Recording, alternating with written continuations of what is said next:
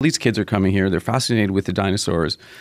But knowing that these fossils have been extracted from Indigenous land got me really thinking, well, what have Indigenous children been taught about these ancient creatures? Because these bones and these fossils have been found and observed by Indigenous people throughout this continent.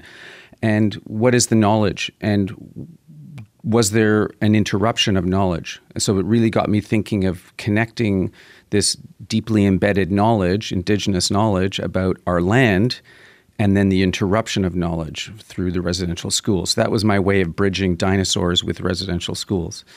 And as the project evolved, I realized that the colonial chapter needed to be reduced in terms of its importance in this long, long, long history of Indigenous presence here.